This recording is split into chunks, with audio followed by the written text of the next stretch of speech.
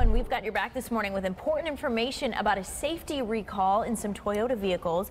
Toyota's recalling about 320,000 trucks and SUVs. The automaker says roof-mounted airbags can inflate without a crash, potentially causing injury to the people in the car. So dealers are going to make fixes free of charge. Affected car owners will get a letter about when they can get their vehicle repaired. You can find out which models specifically are covered under the recall on our website, WTNH.com.